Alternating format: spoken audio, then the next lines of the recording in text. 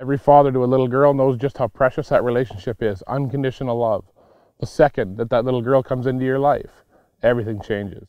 Sure, we make mistakes along the way, but our hearts always lie in the hands of those little girls. Never has that been so apparent to me as it has been watching my friend Jason and his daughter Bailey, watching them hunt and grow together over the last decade. No one was ready, the least of which could have been Bailey, when the worst came true. When just days after her 15th birthday, her father Jason was killed in a plane accident, tearing him from her life. Nothing could describe the pain, and not just from losing Jason, but from standing back and watching young Cole and Bailey. Watching them trying to find out why, trying to understand, trying to make sense. All questions there was just no answers to, and it all seemed so unfair for them, and it was. Bailey was handling it all so strong, so courageously, showing us yet again what an incredible, mature young lady she's becoming.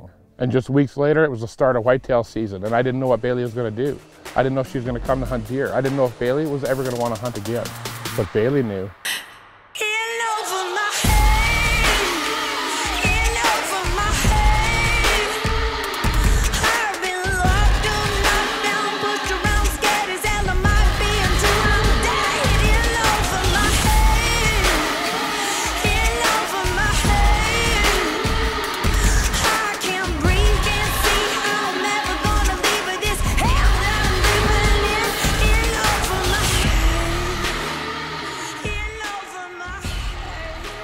Watching Bailey just enjoy the night, a night unlike I've maybe ever had in the deer stand, made me realize that maybe shooting a deer wasn't the reason Bailey was here in this stand.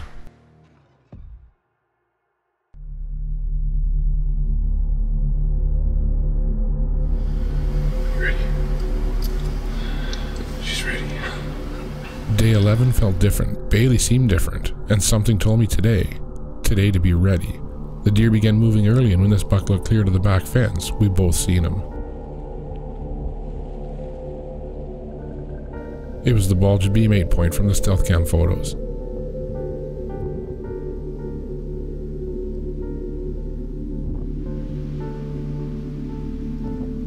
Still 150 yards away, but headed our direction fast, though I noticed Bailey still just watching, not even reaching for her bow.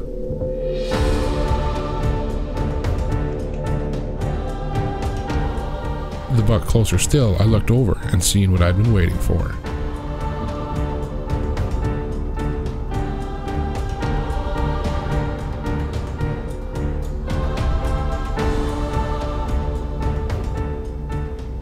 All Bailey needed now was a clear shot.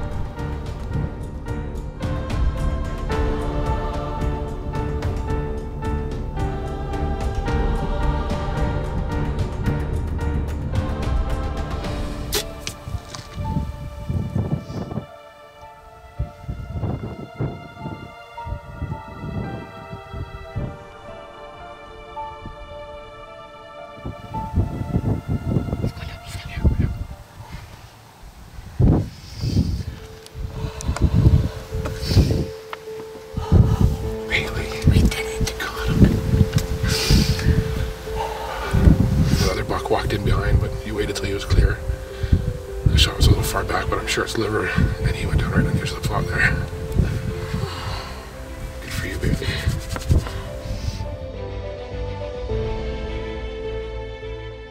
Well, Bailey shot her deer last night, and he bedded down by the fence here, right until dark, eh?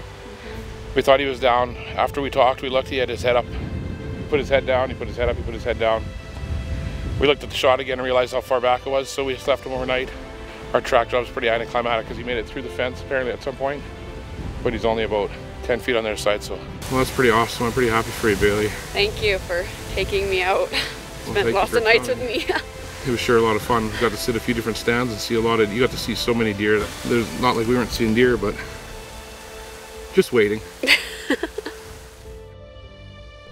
How fortunate was I to be able to spend so much time this fall with Bailey and witness again firsthand the truth that I already knew in all the times that Jason would tell me how special, mature, responsible, and incredible she is.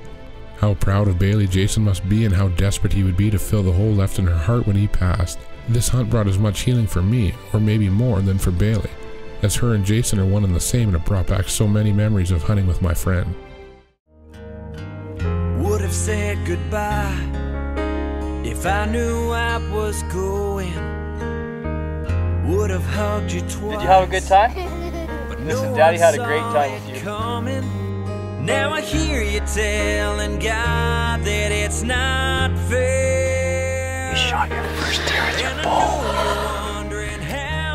To finally sit with my daughter.